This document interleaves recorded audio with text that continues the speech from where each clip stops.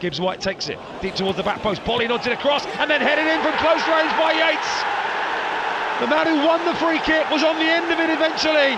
A stooping header from inside the 6-yard box. No goal. A VAR break goes the way of the Cherries. Is that the first time ever? Well, the celebrations around the Vitality Stadium will tell you that it probably does feel like the first time ever. Quick one taken by Anthony, very alert, down the left-hand side for Zamora. Early cross, Kiefer Moore! Oh, what a blazing miss from Kiefer Moore. You don't get better service than that as a centre-forward. John Zamora's cross, pinpoint onto the head of Kiefer Moore, dead centre, around the 6-yard line. Up towards Ouattara, who flicks it on for Kiefer Moore. They exchange headers, and then Ouattara nods it on the outside of Lodi. First chance we've really seen to see his pace, and he plays it into Jaidon Anthony. Oh, brilliant!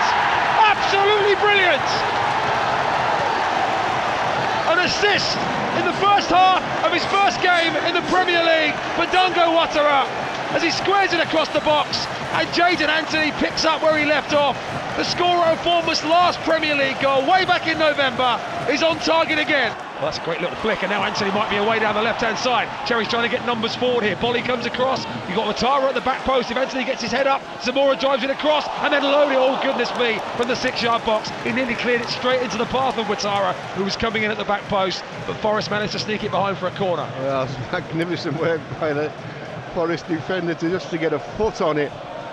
He's literally there waiting for the tap-in, and Danilo completely mistimed his jump there with no one around him, and then Kiefer Moore gives it straight back to Gibbs-White, and over the top from Brennan Johnson, who puts it across goal and slid in by Surridge, and there is no flag. And of all the people to break Bournemouth hearts, it's Sam Surridge, their former striker, who puts the ball under his arm, doesn't celebrate, races back to halfway. There may be no saviour from VAR this time.